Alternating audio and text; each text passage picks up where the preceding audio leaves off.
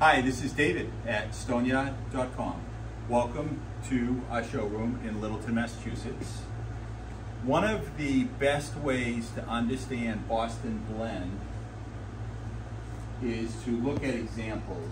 So this particular fireplace, what we have is Boston Blend Ledgestone.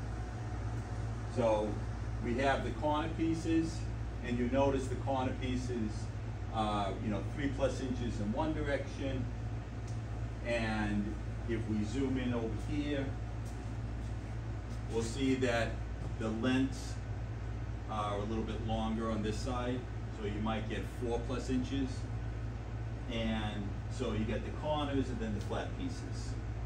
The next item we have is Boston Blend Square and Rec. So this column and this column over on the other side, again, you've got corners and flats. Notice in this particular case, we made these pieces a little bit smaller so that you would have 3 stones across. So this is roughly about 18 inches by 18 inches.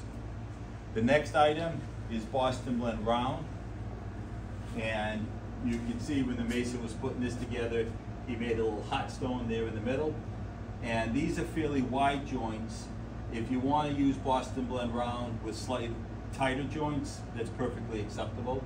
But notice the color range from grays to blacks to beige brown colors. So a nice aged looking stone. The next item we have is Boston Blend Mosaic. On this corner, we have them weaved. You can come over and take a closer look at that. Okay, so we've got one that goes the long way, then this one goes the other one, so we're weaving them back and forth. And then on this other side, we've got it mitered. So get to a spot that you can see both sides.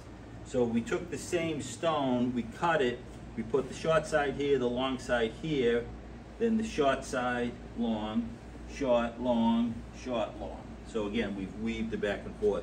Because this was jointed, we jointed the miter. Same with the other side.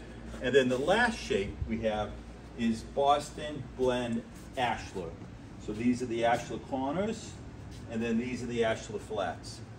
You can see if you zoom in here, we haven't completed this section, which is really interesting because you can see the stone is, the thickest stone is about 1 1/4 with a 1/4 inch of mortar behind it.